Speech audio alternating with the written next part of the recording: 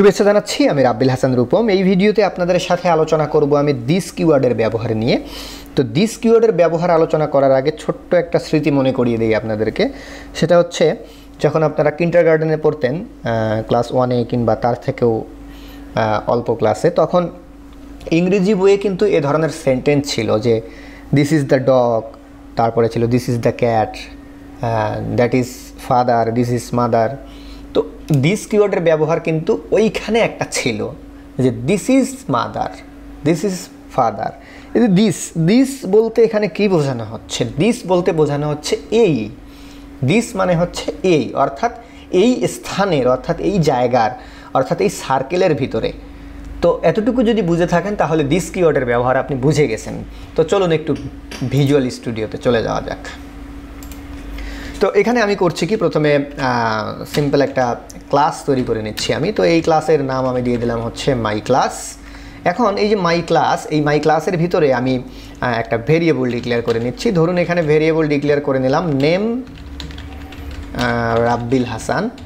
এখন আমি চাচ্ছি এই যে ভেরিয়েবলটা আমি তৈরি করলাম, এই ভেরিয়েবলটা এই ক্লাসের কোনো মেথডের ভিতরে আমি ব্যবহার করতে চাই। ধরুন এই ক্লাসের ভিতরে আমি একটা মেথড ডিক্লেয়ার করেছি, মেথডটার নাম দিয়ে দিচ্ছি আমি হচ্ছে মাই মেথড। ওকে, তো আমি চাচ্ছি যে এই যে ভেরিয়েবল, এই ভেরিয়েবলটাকে এই মেথডের মধ্যে ব্যবহার করব। তার মানে দিস ভেরিয়েবলকে দিস মেথডের ভেতরে আমি ব্যবহার করব।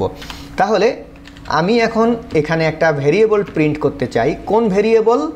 This variable.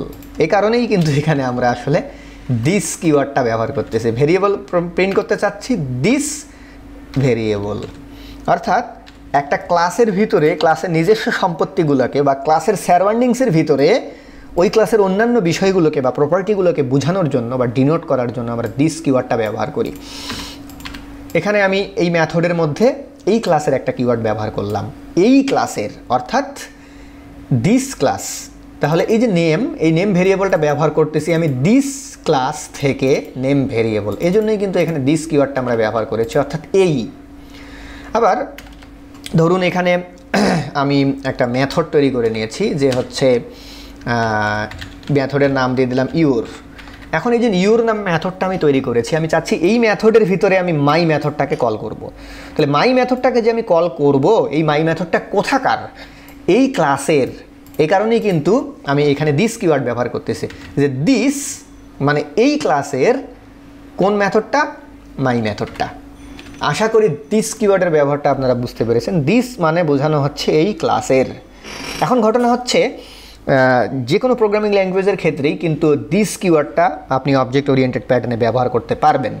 এখন ডার্ট যেহেতু একটু বেশি স্মার্ট আর আধুনিক ল্যাঙ্গুয়েজ, এ কারণে ডার্টে দিস কিওয়ার্ড যদি আপনি নাও লিখেন তারপরেও সমস্যা নেই। এখানে দিস কিওয়ার্ডটা অপশনাল, দিস না লিখলেও ডার্ট বুঝে নেয় যে দিস। আশা করি বুঝতে পেরেছেন। ধন্যবাদ সবাইকে।